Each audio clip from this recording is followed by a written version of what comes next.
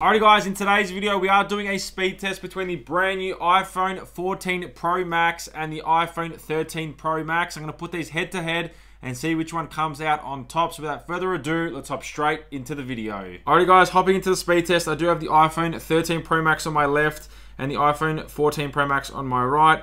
Everything is identical with these phones. The only difference is the iPhone 14's actually had a patch on day one of release, which is today. So 16.0.1 is only for the iPhone 14s, and no other phone got that. So that is the only difference between these two phones. So we're going to get out of this. We're going to clear the app switcher here. As you guys can see, everything is identical. No SIM cards on either phones. And we're going to do a boot up test. So we're going to power down both devices. Alright, so let's power down both devices. Alright, so these are going to power down, and on the count of 3, I'm going to plug in the adapter for both of these devices at the exact same time because they're both on the same power board. And we're going to see which one starts up first. Alright, so on the count of 3, 1, 2, 3. Alright, so that noise you did hear was my laptop. The iPhone 14 Pro Max actually has turned on first. And you guys can probably see all the fingerprint marks all over the phones. Alright, so the 14 Pro Max, as I assumed, came up first. And now followed by the 13 Pro Max. So not too much of a difference at all there. Alright, so we'll make sure the brightness is up on both devices, exactly the same. And we're going to start off with some general application opening, and then we're going to get to some more intensive things as well. So we're going to start off with something like the App Store. 1, 2, 3. Pretty much the exact same. Let's try that one more time. I'm going to clear the app switches to make sure they're all cleared out now. Right, so 1, 2, 3. Identical. Maps, 1, 2, 3. Pretty much identical as well. We're going to go with Safari, 1, 2, 3. Again, everything's pretty much identical. Alright, we've got some speed test folder here to run. See which one opens first. Alright, so on the count of 3, we're going to open Apple's website. 1, 2, 3. This is pretty much whatever grabs internet first because they're both on the same network. That was pretty much identical. So this doesn't really show too much of the phone's power, but it's just worth a test to see what they both do. The Verge, 1, 2, 3. Again, identical. And New York Times, which is a bit more heavier website. 1, 2, 3. So again, they're pretty much neck and neck. So not much of a difference there at all. So we're going to leave the app switches open as well, just to see how the RAM does. They both have 6GB RAM. This has DDR4 RAM. This has DDR5 RAM, I think 5X, which is a new type of RAM. So we'll see if that new type of RAM should be faster, but let's see if it actually makes a difference. Alright guys, I'm going to start off with opening the weather app. So on the count of 3, 1, 2, 3. Pretty much exactly the same. Now I'm not going to get to the speed test yet. We're going to do that coming up last. We're going to open a few more apps, and then we'll get to more of the intensive apps. So let's go to YouTube. 1, 2, 3. Pretty much identical. TikTok. 1, 2, 3. Again, pretty much exactly the same. Fruit Ninja. So now we get to some games. Let's turn the volumes down so we can't hear the volume. 1, 2, 3. Now, it's interesting to see if the A16 Bionic is actually that much faster than the A15 Bionic. I don't think it was in the Geekbench stores that came out. Again, that was pretty much neck and neck. I think the 13 Pro Max might have been a little bit faster, actually.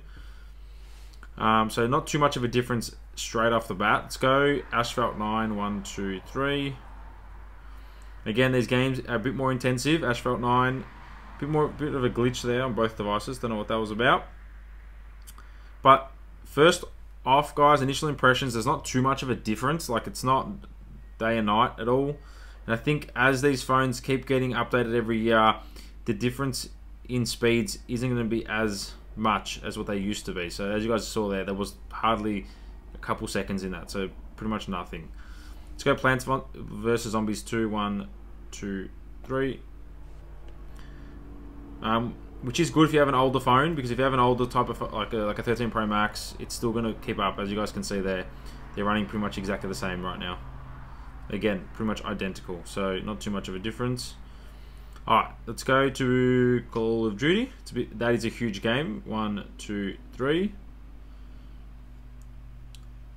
And the new iPhone 14s still have the A15 Bionic chip in them. So That's how good the chip is. It's still keeping up. Obviously, the iPhone 14 Pro got the A16 Bionic. It's a little bit better, but it's not day and night better. So right now, the iPhone 13 Pro Max looks like it's a bit in the lead. Oh, it's pretty much identical. Again, not much of a difference, guys. This is crazy how close they are. Balloons Tower Defense 6, 1, 2, 3. It'll be interesting to see later on if the RAM makes a difference. This newer RAM in the iPhone 14 Pro Max. Again, pretty much nothing in it. Again, look, it's neck on neck. So let's do a Geekbench 5 score. Let's see what that comes up with. Let's go, and then after that, to Antutu benchmark. Let's see if any of them throttle. And then we can start doing some iMovie and some Lightroom tests. And then finally, we'll finish off with a speed test. So let's start off with Geekbench 5. 1, 2, 3.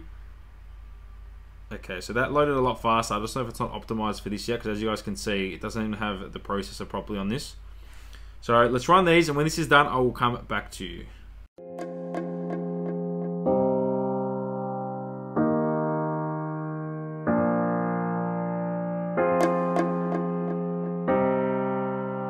Alrighty guys, Geekbench scores have just come up, and for the multi-core score, not too much of a difference compared to last year. I feel like last year's score between the iPhone 12 Pro Max and the 13 Pro Max was a lot bigger. This isn't nowhere near as big, I don't think. So I think I don't think it's as big as last year. And the single core score is not that much of a difference either. So the processors aren't too much of a difference in terms of power-wise. Like it's not a huge it's not overly a huge amount. So as you guys can see there, the Geekbench scores. Now let's go to Antutu benchmark. 1, 2, 3. And a higher score in this is obviously better. So we'll do this and we'll come back to you. 1, 2, 3.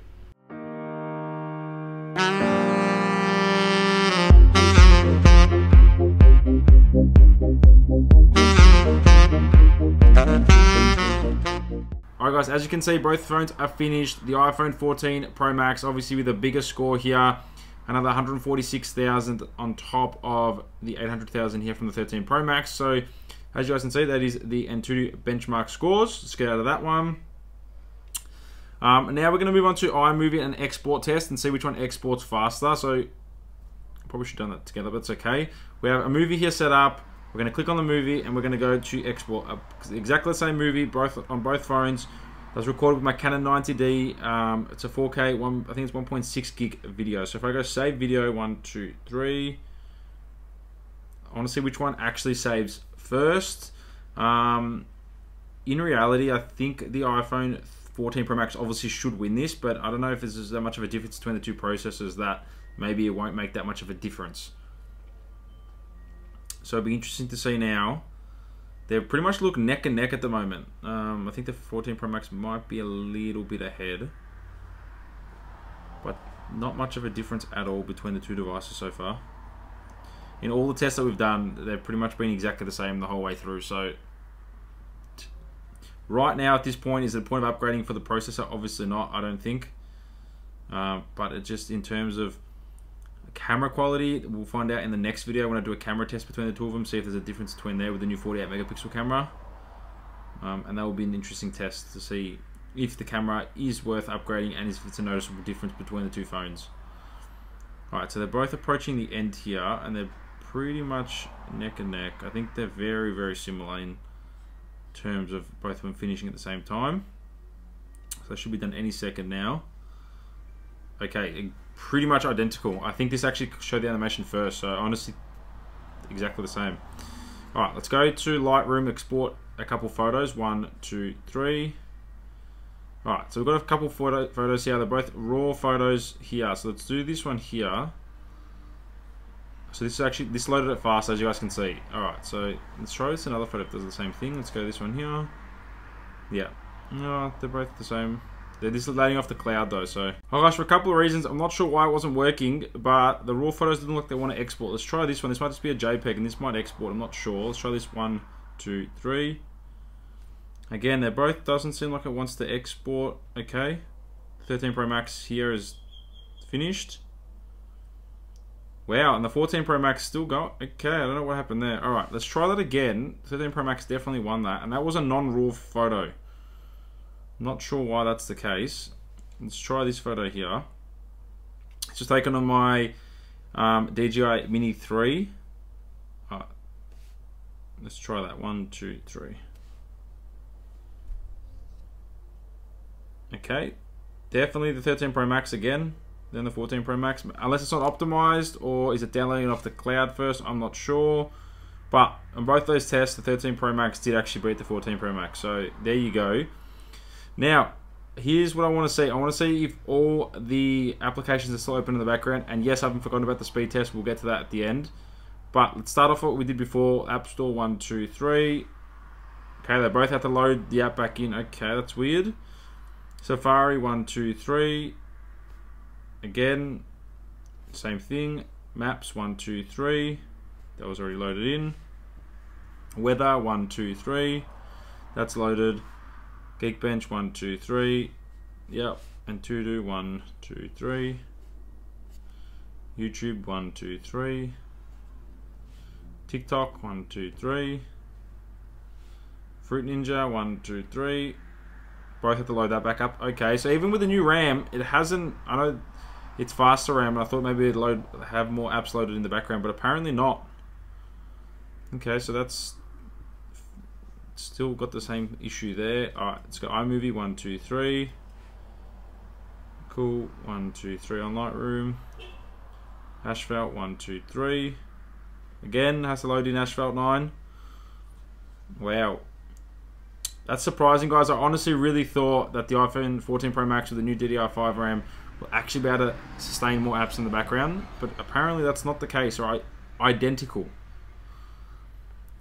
So these processors are very, very similar in terms of speed. Not much of a difference at all from my tests here anyway. So they're both still loading in Asphalt 9 in the background. Okay, so as you guys can see there, they're pretty much exactly the same. Plants vs. Zombies 2, 1, 2, 3.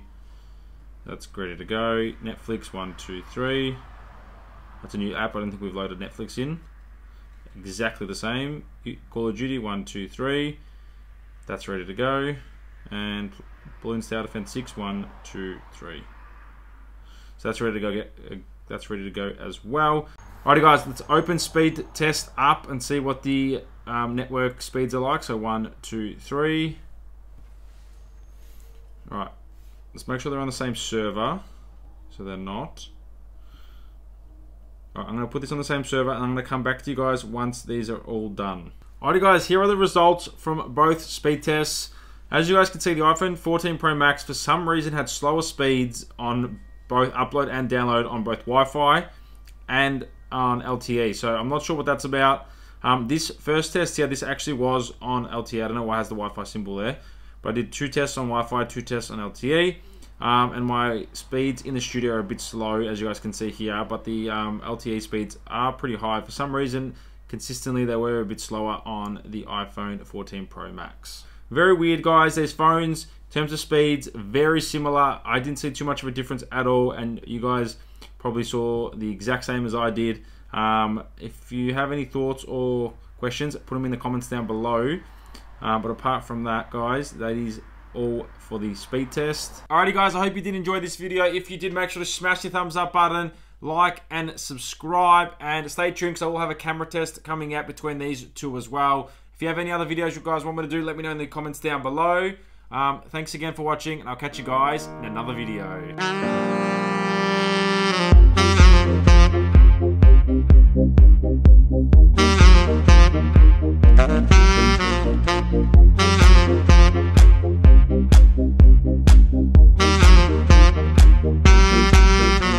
Thank you.